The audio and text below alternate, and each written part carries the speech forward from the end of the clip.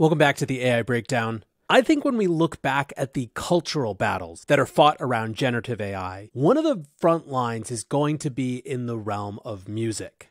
Music has always had a particular place when it comes to the disruption of new technologies. And in many ways, the introduction of Napster and the battle that ensued with music lawyers made that industry more prepared than many others for what would come over the next couple decades of technology. I don't think it's an accident that music is the industry where the incumbent power, i.e. the record labels, probably maintains more control relative to the startups than just about any other space. What's more, we've already seen AI start to cause that sort of immune response once again. Earlier this year, Hard on My Sleeve, which of course was the beat that you heard over the intro of this episode if you're listening as a podcast, really scared the hell out of music executives because of how good it was. It was an AI version of Drake and an AI version of The Weeknd, and the song was an absolute banger, going completely viral, getting millions and millions and millions of streams and downloads, before effectively the entire music industry freaked out and started throwing legal weight around like crazy, getting it pushed off of platforms.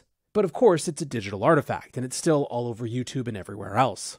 More playfully, but no less significantly, we are constantly getting AI remixes like this one of Frank Sinatra singing Lil Jon's Get Low that become sensations on TikTok or YouTube or wherever they're premiered, and serve if nothing else to remind us just how good this technology is. Earlier this year, Google released research on something that they called MusicLM. In the same way that a Midjourney or a Stable Diffusion is a text-to-image generator, MusicLM was meant to be a text-to-music generator. For example, here's audio generated from the prompt, the main soundtrack of an arcade game. It is fast-paced and upbeat, with a catchy electric guitar riff. The music is repetitive and easy to remember, but with unexpected sounds like cymbal crashes or drum rolls.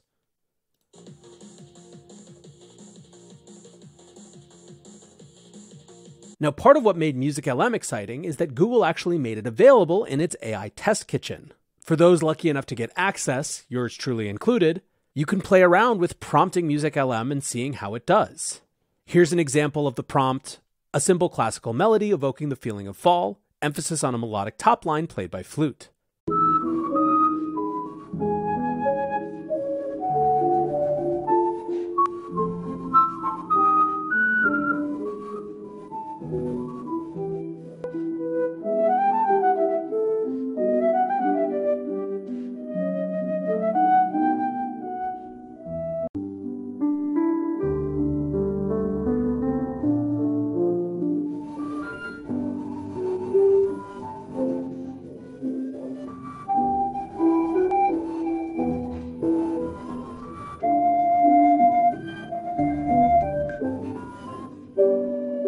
Now, of course, the example I gave has an inherent element of subjectivity, given that I asked it to evoke the feeling of fall. But both of these options that it came up with did a pretty good job of, one, being a simple classic melody, and emphasizing a melodic top line that was played by the flute. Frankly, subjectively too, I think they did an okay job with this evoking the feeling of fall piece. The way that the test kitchen works is once you've got your two examples, you give the one that you think did a better job a trophy to help improve the model. In this case, I think the second did a slightly better job. Let's try another. A driving 1980s-style electronic synthwave track in a minor key that sounds like it might be a dramatic interlude in a video game.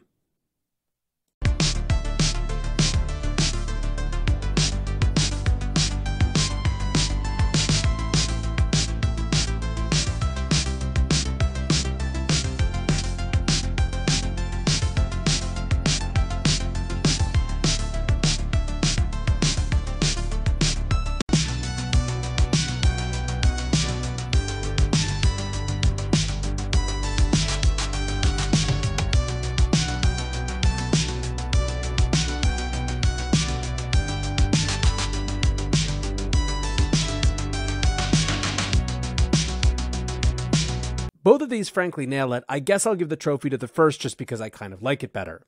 And I think this is exactly what gets me so excited about this type of technology, is that music is so much about a feeling and a vibe, that being able to describe not just an instrumentation and a key, but an emotional register, and start to see even these very nascent examples actually achieve that, is pretty remarkable. Well, just this week, Google's MusicLM got some competition, and that is Meta's AudioCraft.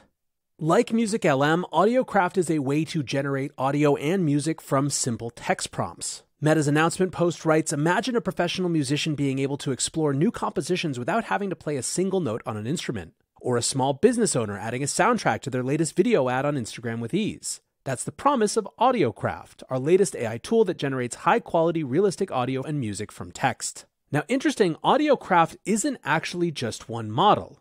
Instead, it's a combination of 3 models called MusicGen, AudioGen, and Encodec. MusicGen, as you might guess, is a music generation model. Meta writes, "Music tracks are more complex than environmental sounds, and generating coherent samples on the long-term structure is especially important when creating novel music pieces." Now, AudioGen is for the generation of audio that isn't necessarily music, but is perhaps environmental. Now, Encodec is a little bit different. They call it a state-of-the-art, real-time, high-fidelity audio codec leveraging neural networks. Encodec is trained specifically to compress any kind of audio and reconstruct the original signal with high fidelity. And of course, when it comes to these tools, what we really want to know is how it actually sounds. You had a chance to hear the MusicLM version, so let's try those same 2 prompts in the Hugging Space demo environment for AudioCraft. So here we go, a simple classical melody evoking the feeling of fall, emphasis on a melodic top line played by flute.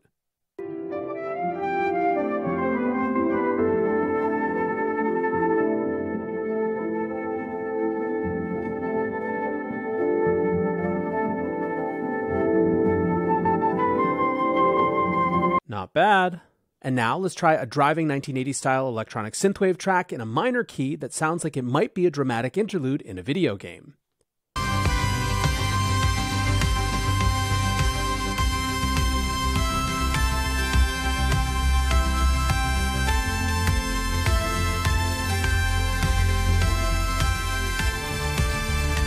Again, pretty good, although maybe a little bit more major key than minor key there.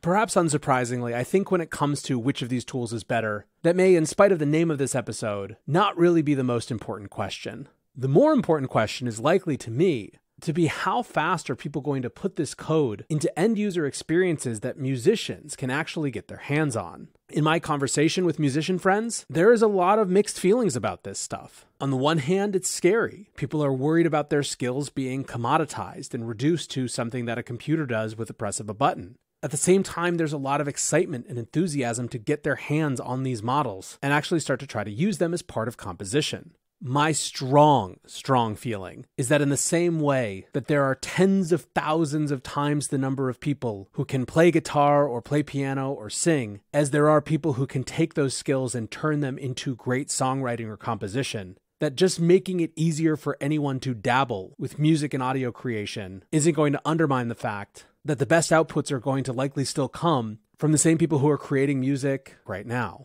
This is obviously an extremely nascent part of the AI space, and I can't wait to see how it develops. That's going to do it for today's AI Breakdown. Come join us on the AI Breakdown Discord, drop in your best creations with these tools, and until next time, peace.